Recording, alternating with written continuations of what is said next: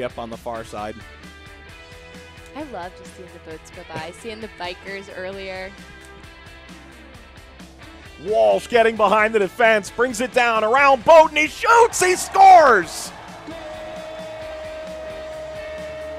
Siobhan Walsh has his first.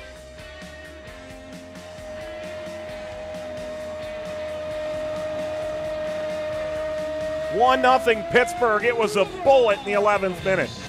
And just trying to make their mark, and I think that speaks volumes, like I said.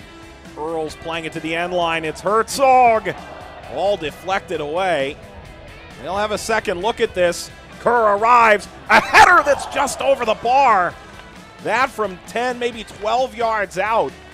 Bowden headed down. It's Cole. Broom got there.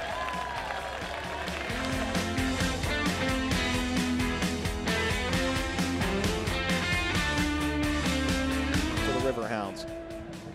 Green headed. Comes to Fitzpatrick, saved by Pickens, and cleared away by Vingard. Injuries and loans making it difficult. Morrell getting behind. Morrell onto his left, plays it for Cole. And now Parks.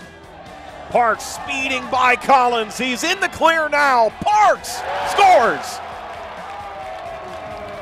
That might do it for Pittsburgh, and the celebration is on point from Romeo Parks, who scored his second of the season.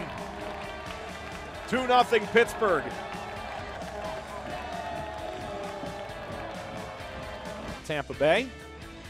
King fires into the box, lands on the foot of Savage, and now wrist off. Another save, that's 3 in a row from Broom.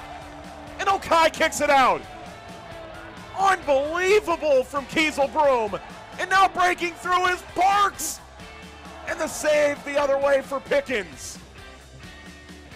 Morrell, a line drive, punched away by Broom. The follow-up shot from McCandawary is up and over.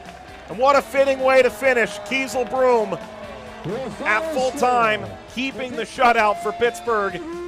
It's a 3-point performance and a 2-0 win.